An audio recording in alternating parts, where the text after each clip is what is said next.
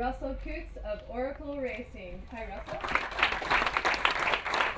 I think we've really got to try and make better decisions on the course about our positioning this regatta, and that's not down to one person. I think, you know, I didn't have a great regatta as far as that goes. The thing with sport is results do the talking, and at the end of the day, you know, we really wanted to win both of the regattas, and as a team we're very, very competitive, and we've come here to try and improve on a few things.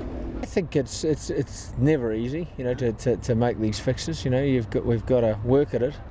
You know, I think most of the races in Cascais were won and lost by better tactics.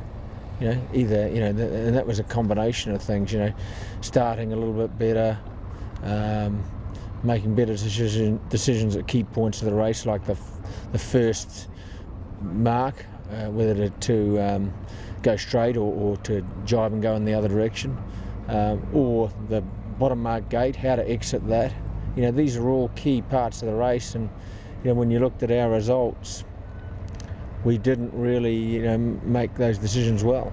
I think there's a few ways. One, you use the analysis, and we've got a great support team, Philippe Presti, Darren Bundock, you know, a lot of guys here that are helping us out with a lot of experience. The other thing is just being completely open and candid with one another. That's probably the most important thing, is that you have to be honest and really show where, okay, you know, if I'm struggling in an area, and how do we fix that, you know, without taking it personally. And I think it's a great thing for us to be going through. So what happens when guys come up to you and say, well, it was good for the sport, good for the event, but you know, the Oracle Racing guys didn't dominate? I think that's bullshit. It's funny, you know, like we've been pushing for passing in racing, but I can tell you, in that last fleet race at the last event, the last thing I wanted was any passing opportunities while we're ahead with Larry Ellison on the back. Doesn't change the fact that you have to race well to win races, and in that race we didn't sail well enough.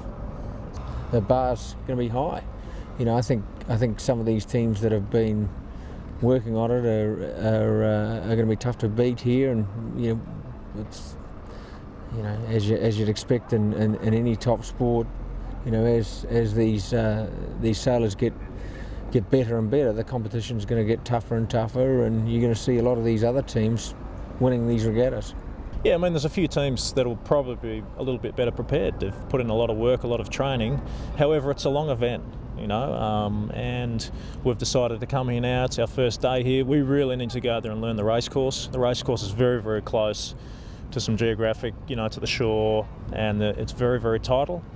So we've got to go out there and get a feel for it, and really get into the swing of it.